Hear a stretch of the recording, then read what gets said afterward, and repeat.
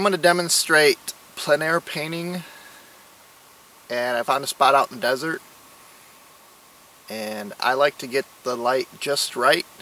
So in this case it required me to sleep overnight in the desert. It's October, so it's really cold in the morning. Sun's just coming up. I want to get the early light, so I'm up at dawn.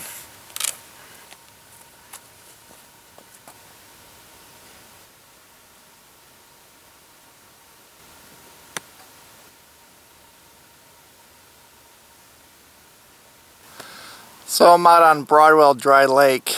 It's about 60 miles from Barstow.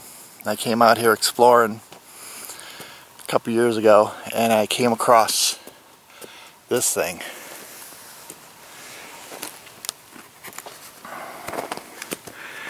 It's like a big car part. Lots of bullet holes in it, lots of rust, lots of cool texture. So I modified it a little bit, and then I'm going to paint this in my still life.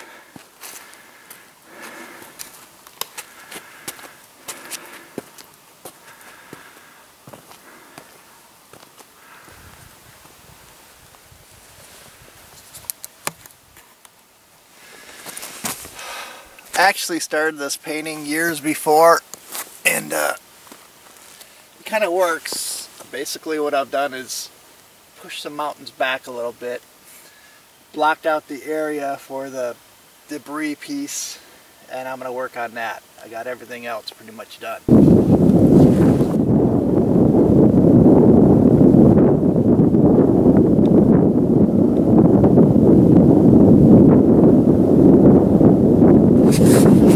I got the color wheel here, 3 primaries, 3 secondaries, some extra blue, browns, white, gray, and black. Ready to go. It's my selection of brushes, a couple number 2s. Nothing real big. First thing I'm going to do is establish where things are.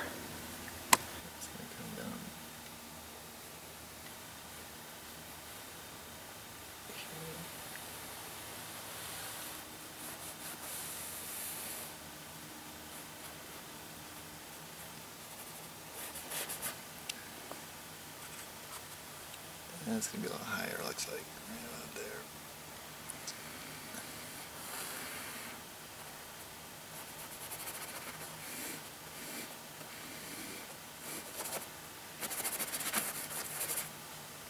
Okay, I'm going to block in some major shapes of light and shadow. So I'm just blocking in the major parts right now.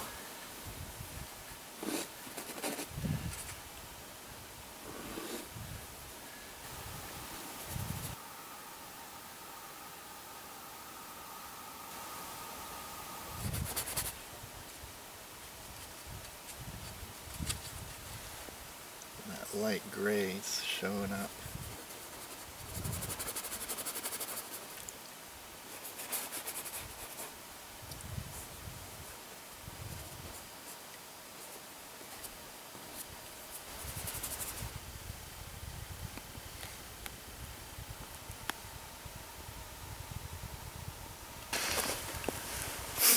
I created what I would say is underpainting, establishing all shadows, basic colors laid down.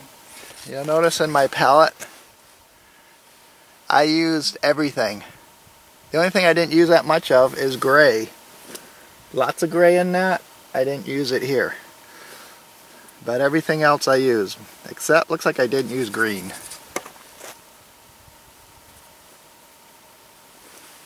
Alright, I used everything in my palette. As it gets later in the day, sun comes up higher, shadows start to change. That's why I wanted to establish them now. They may change in my painting later as I add more detail. What I want to add now is the cast shadow. Now the photograph and the video probably shows that as black. I'm looking at it from here, being in the spot, seeing the light from the sky bring those colors down into this area. So this is actually bluish. That's why it's important to work plein air if you want to get colors correct.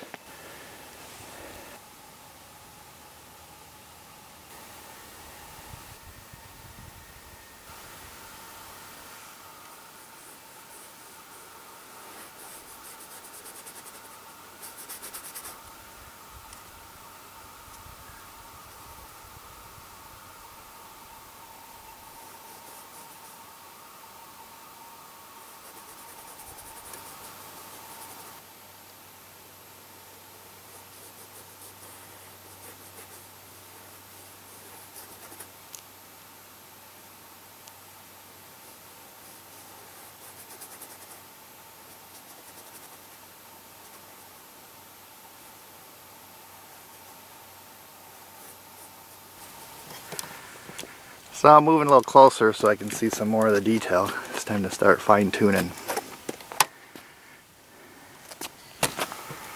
Now with plein air painting, you only have so long before the sun changes and then you're out of business. So most plein air painters paint rapidly, impressionistically, dabby, quick.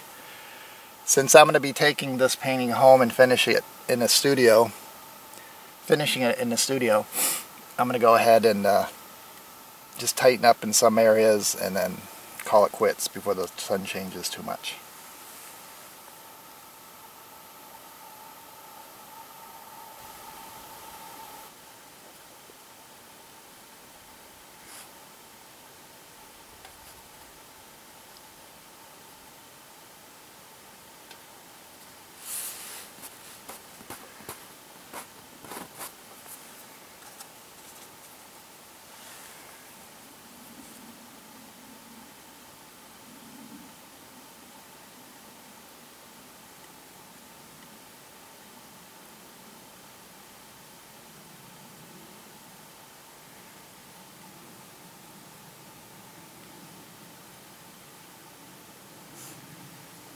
Now one way to change values quickly is smudge, finger paint.